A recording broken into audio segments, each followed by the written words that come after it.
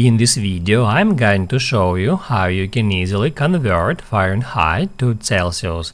Be sure to watch the video to the very end so you don't make any mistakes, and of course do not forget to like this video and subscribe to my channel. Thanks guys! So let's get started, and the easiest way to convert Fahrenheit to Celsius is go to google.com and then search for Fahrenheit to Celsius. What that will do, that will show us that tool, and we can use it to convert Fahrenheit to Celsius simply by entering amount in Fahrenheit just right here in that field. Let's say I want to convert 500 Fahrenheit into Celsius. I can just enter it here and it immediately shows me the result.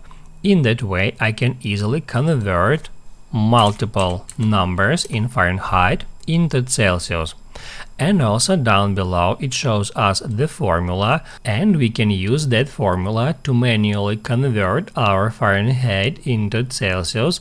To do that we just need to subtract 32 from our number of Fahrenheit degrees, and the result we need to multiply by 5/9, and that will give us the result in Celsius. That's how you can easily convert Fahrenheit to Celsius. Now you can write down in the comments below if you have any questions about that tutorial. Hit the like button if you like that video, and see you in the next one.